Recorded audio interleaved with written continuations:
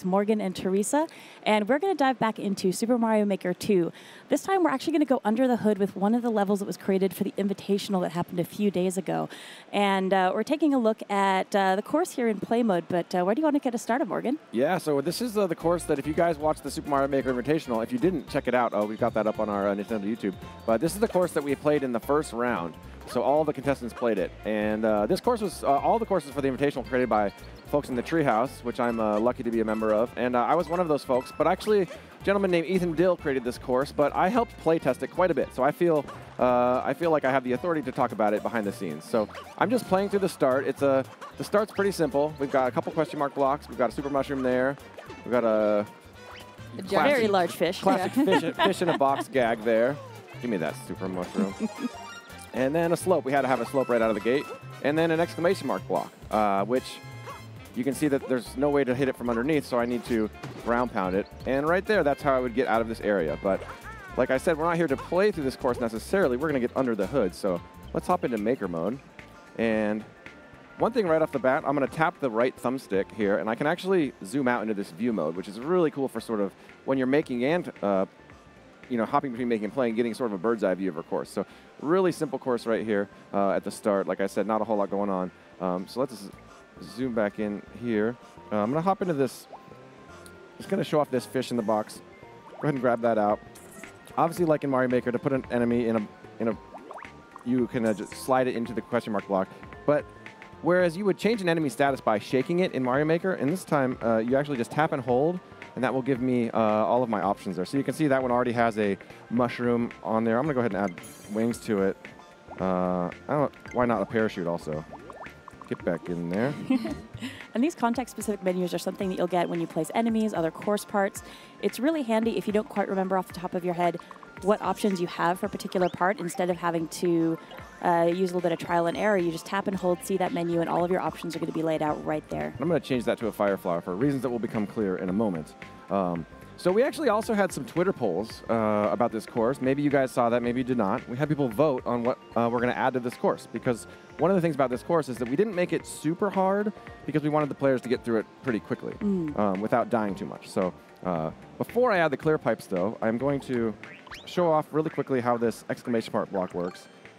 So let me just put a pipe there so I can stand on it. So if I were underneath it, it would dole out one at a time. And again, if I'm on top, it would dole out all at once. And you can see when I'm in Maker mode that I'm able to control what exactly doles out. So I could, instead of what we're seeing there, I could make it a cool kind of a staircase. And what's interesting with this course part, on top of the fact that you can make yourself some really interesting platforms for Mario to jump along, you can actually do some interesting things with those blocks as they extend, pushing something else in the environment to a different location, possibly even blocking your way if you're not careful. So there's a lot of creativity as far as how you path that object. I'm actually going to take this thing all the way to the top. Oh my gosh. Which, maybe not all the way, but it just feels really good. Check this out. And I'm going to actually need to get out of this course, so let's move that pipe that I need to right there. That should work. I'm a sucker for aesthetic, so I have to fill this in even though it's not critical. And I'm going to use a lot of ground blocks. So you can see on the top of my all of my course elements and parts at the top, that's sort of filling in what I've used most recently, but I can tap and hold, and that pins that to my toolbar. So I will now have ground blocks whenever I need them. Fill that in, make that look nice. That's incredibly handy, especially if you're trying to get to something really quickly and you're reusing that item. So I'm going to go ahead and again, I'm tapping minus to hop between make and play. If you're familiar with Mario Maker, you know that, but if not, very important. So let's just make sure that that works. Yep, that'll work. Looks good. Nice. All right. And now it's time to add what the winner of our Twitter poll was. We had 3 options for this one. So poll 1. Yeah, poll 1. I had the option of adding Boom Boom, Clear Pipe, or Bully. I did not expect Clear Pipe to win, but it did. So let's add some Clear Pipes. You can see I'm hopping into my, I tapped this, little magnifying glass glass, and that gives me these different menus. I can sort of hop right and left between. I've got items, enemies, I've got gizmos, and you can see actually, something I really like is that someone who works in localization, we actually can see the names of all the parts as you're selecting them. Like if you're not quite sure what to call it, it'll just tell you right there. Yeah, I love this dial system. It's so user-friendly and accessible, and you visually see what you're selecting. There's that clear pipe I'd like right there. So I had this idea. I was actually talking to Ethan back in the treehouse this morning about what to do with clear pipes because, again, I didn't necessarily expect it to win. And what I'm going to do is actually, so check this out. So I've got this clear pipe sort of surrounding the exclamation mark block. I'm going to get rid of these Goombas for now because I don't need those guys around. And I'm going to take a Spiny and set him on top of that block that I need to get to. Let's see what happens now if I go into play mode. So now this Spiny is that's a little like, dangerous. It's his own personal roller coaster. Yeah, so now to hit that block, I actually need to... Oh, nice work. But why have just a regular size Spiny when you could have a... Let me tap that guy. I can make him a big guy. But why? I think that'll still work. Oh, yeah. Oh, my God. That poor little guy's kind of getting a little dizzy in there. Yep. But actually, let's actually wipe out this clear pipe. I promise there's a reason I'm doing this. Actually, let me pin that clear pipe, too, so I have it. So let's actually add 2. Whoa.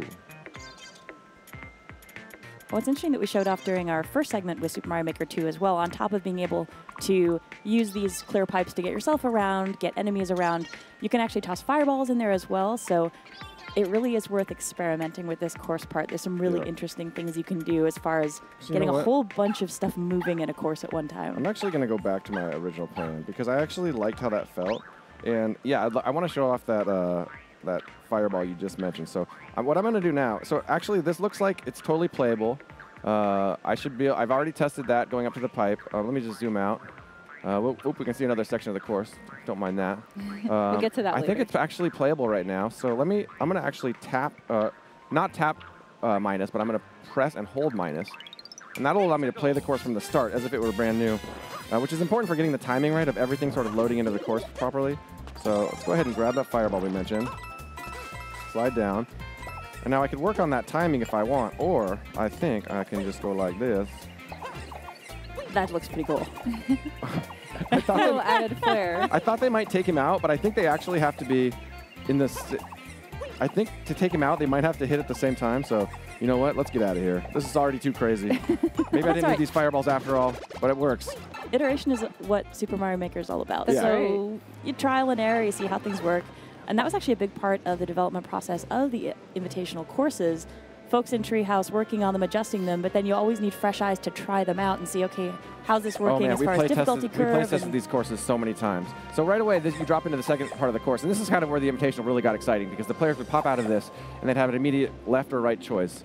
And if they were paying attention to that first exclamation mark block, the reason that we made you ground pound it so you couldn't hit it from the bottom is that so if you're paying attention, you would immediately start doing this to advance more quickly. But if you were just to tap the bottom, it suddenly becomes a lot trickier. And although Abdallah won in Mario Maker Invitational, the Dragon Feeny actually had the fastest time on the first course. And I went back and looked at the replay of her run, and the reason that she made up I think she beat him by about 30 seconds is on this section, she immediately started ground pounding. She didn't miss a beat, remembering that you can ground pound to get up this section more quickly. That's right. I remember those. And not that he didn't do that as well, but she just really took straight to it. And the players that didn't complete this section, Yellow Killer Bee and the Completionist, they actually didn't quite get up this section as quickly as you can see. I did find it really interesting that everybody took the right-hand path. You gave them a choose-your-own-adventure situation. Yeah. I don't think anybody went left first. That's how I would have gotten to the pipe. I'm intentionally falling, I swear, so that I can show the other side. The other side is a little trickier. It actually is deceivingly easy at first. But once you get up here, you can see that we've got these blinking blocks. And those blinking blocks don't require any kind of... I can't even show them. I said it was easy to get to them, but I couldn't even get to them. So these blinking blocks are just sort of blinking in and out of the course on a regular timer. You can hear the sound cue, and then you've got to do it quick enough to do. Yeah, this was definitely a challenging area for the invitational. Sideways, and those actually can kill you. I think some people watching the stream, nobody died on those, and they were like, will they hurt you? They will if they pin you right against the wall. Yeah. So this is actually a pretty challenging course. So I'm sort of thinking, how can we make this course more accessible to people who maybe we actually saw some of our competitors really couldn't get up this very easily. So I want to show how quickly or how simple change you can make and change the mechanics only by changing a course theme. So for this is in the sub area of the course. I'm going to change it to forest. And of course, vertical sub areas being something else that's new to Super Mario Maker 2, it is really interesting the way you can build up these courses when you have so much more verticality to play with. Yeah, and you can even see that it says, it just told me there, if you switch to forest, you can add water, and that is exactly what I'm going to do. So over here to the left, I've got this water level, and at the bottom, I can start both the start of the water and then the high, that dotted one is sort of the high water mark. I'm going to take that all the way to the top, not up into the next area, just to this area. And I've also got this arrow, so I can tap it. If I tap that, the water will go to that point and then all the way back down. I just want it to fill the room completely. And if I tap and hold, I can change the speed at which the water will fill. I'm going to go, let's see how double speed works. And what this is going to do is, once I come into this room, I can obviously start, if I'm sort of going for speed, I could start. Oh, I'm already behind. Be a challenge I'm already behind. So what's nice is it can actually fill the room. So a better player might be able to sort of stay ahead of the water. There we go. Now I can get a little lead on the water. Oh no, I'm still too slow. So but this is allowing a player that couldn't handle these jumps to much more slowly, but quite easily beat the course, but not nearly as quickly as somebody who had those more advanced platforming skills. And that's just a really neat way that you can sort of use these new... No. Back to swimming. No. And I just love that because, you know, if we'd had this water in this for the Invitational, like, it would have probably been too easy, but certainly no one would have gotten bogged down right there. Yeah, it definitely makes it possible for you to make something where if somebody wants to have a sort of time challenge and have a race, they could get through that much faster, but nobody's going to be left behind entirely. Yeah. This is the Koopa Troopa car section, which I'm just going to... The car is so crazy. People are going to have so much fun making courses for this. We had to play test this thing so much to make it so the player had to use the car. We didn't want them to be able to cheat by jumping out of the car. And I'm just going to rip right through it.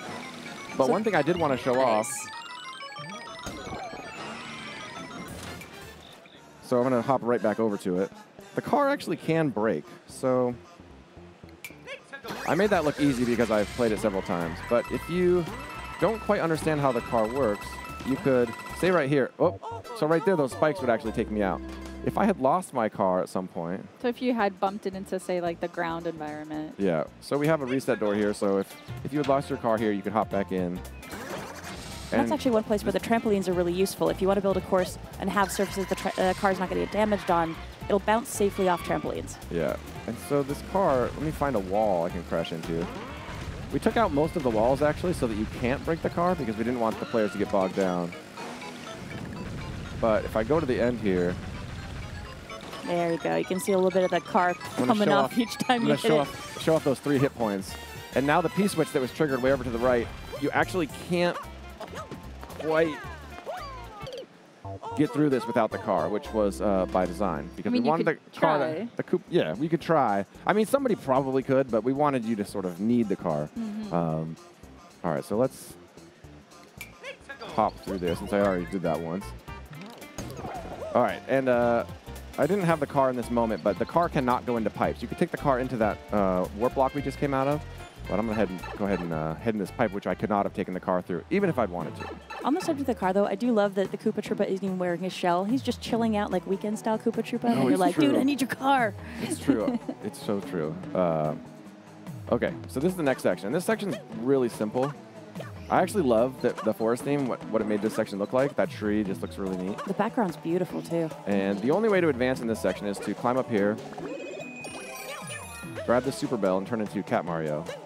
And now that I am Cat Mario, I can, it adds a whole other new gameplay style mechanic, which is climbing walls. So I could quickly climb out of here. But this section was so sort of basic that we, again, had a Twitter poll asking how could we make this more exciting. We had 3 options for this one. If you guys voted, you saw that we could have Hop Chops, Piranha Creeper, or Bonsai Bill. And Piranha Creeper won, which is exciting for me because it fits the aesthetic of this forest theme so well. So Piranha Creeper's similar to the exclamation mark blocks, you kind of control, you as the creator, control like how they dole out. So I'm gonna put this guy over here, have him kind of come over and peek at me just as I come out of the pipe. I'm gonna actually do the same thing over here.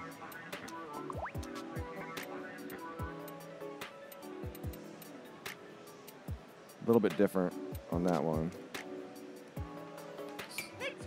Oops, I didn't quite attach him. There we go. So let's go back in the pipe, because I want to see how these look when I actually load in the way you would.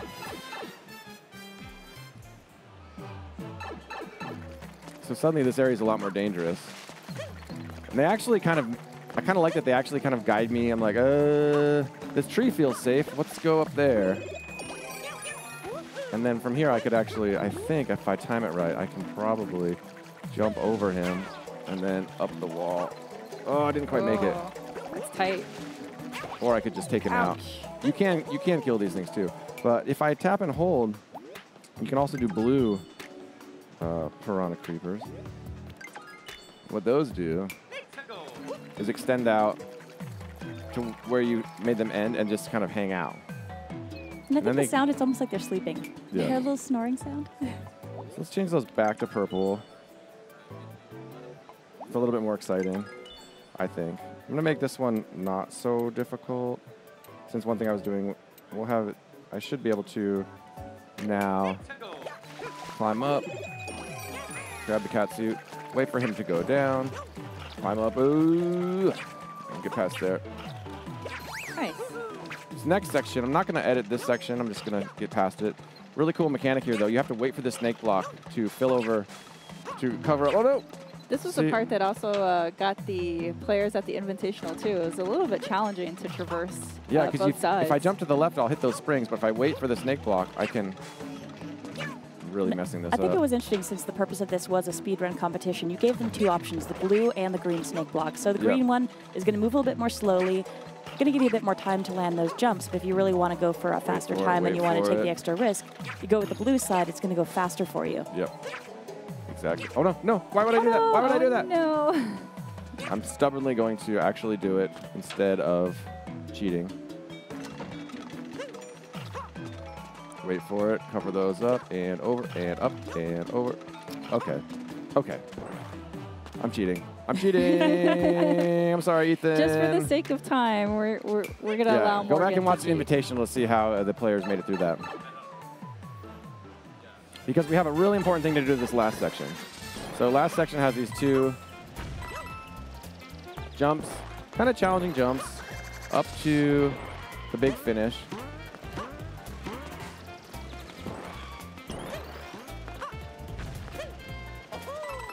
Hit that on-off switch actually changes the trajectory of those. And where that would take me is I'd go into that exclamation mark block, it would drop me at the goal pole, and I'm done. But that's a very simple ending, and we wanted to have a boss battle. Yeah, you have a lot of open air to play with down there as well. It seems like it'd be worthwhile to take some advantage of that. So as quick as I can, I'm going to get out of the way there. I'm actually going to use this warp block. And this is where we get into our final poll result. Yep. I'm going to do some, I love it because I can do this zoomed out mode, and I can do some hardcore sort of bird's eye view editing. I can't add new parts when I'm in this zoomed out mode, but I can grab blocks like this and then copy those to help fill these big swaths of course really quickly, which is, whoop, bye-bye. And I don't even have to worry that I'm grabbing the exact amount I want. I'm just sort of, you know, it'll fill in what's not filled in. Okay, I've got my, that's there. I've got a nice big open space. Zoom back in so I can actually change parts. We're gonna tap these guys in and out. Quickly give me some ground here.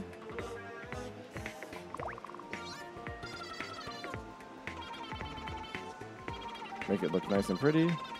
All right, so I want you to actually have to defeat our boss. So first of all, who are we gonna add? We had 3 choices. So our Twitter poll result, I believe, we want a big Meowser. So maybe winged as well. Here's Meowser. Here is big Meowser. Nice. Here is big flying Meowser. And I actually want you to have to defeat him. So I'm going to change this to a key warp block.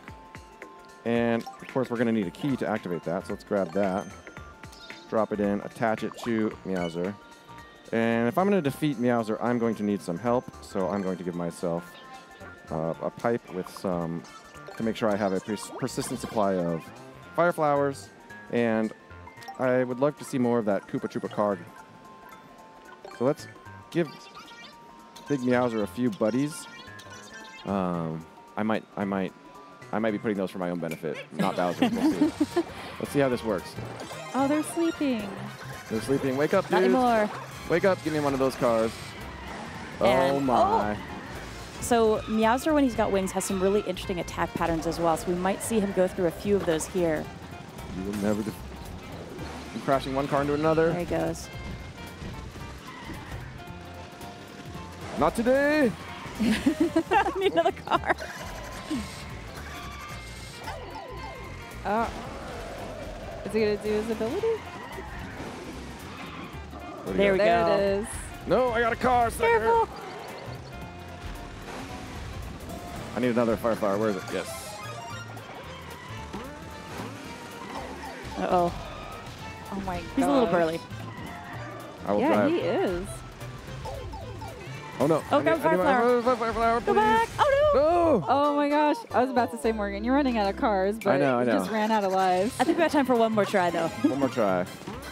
They're going to cut me off the stream, and I'm just going to be playing this on the stage persistently for the next, hour and ruin the whole stream. Oh. It's absolute madness and chaos. Oh. Get him. What's up now? Nice. Big Meowser. Oh. All right, I'm going to be smart. I'm going to be smart. Get my... Oh. Oh, he followed Oh, you. my gosh. I'm going to jump out of my car. Back in my car. Back in my car. Oh, no, no, back in my He car. also has fireballs. My car has no wheel in the front. This is... It's still good. You got 3 wheels. You can make this work with 3 wheels. Oh, my gosh. Everything's fine. Oh, my gosh, Morgan. Everything's fine. Just everything's on fire, but it's fine. There you go. Okay, I believe in you. You can do this with fireballs. But this is actually without the car. It's actually giving a chance to show off. This is what's cool about the 3D World style is it's 2D 3D World, but there's all these sort of effects that... Oh, yes. Yes. Good job. Got my key. You got a Give me little that. firework display, too. Yes. Yes. Sorry, I got done, really sir. excited. No, dude, that was awesome. We're probably way behind now, but I don't care. I That's defeated all Big right. Flying Meowser. Hopefully that showed you guys a way that we took a course that we designed to be a little bit easier. Maybe not a lot of enemies. We added a boss fight. We made one of those parts that's really tricky, easier to get up. Showed off some of the maker tools. Yeah, I could go on all day, but I'm probably out of time. And we also made this interactive because of the poll, so we had a lot of fun. Yeah, thanks if you guys voted on the polls. And thanks if you watched the Super Mario Maker 2 Invitational. If you want to see this course in action, go back and check that out. And some other really fun courses as well that were in there. The finale's pretty intense. And that is about all the time we've got today. But Morgan, Teresa, thanks so much for coming up and hanging out. Yeah. Folks, I hope you enjoyed that. Please stay tuned. We're going to be coming back in a real quick break with some Deus Ex Machina. So please stay tuned.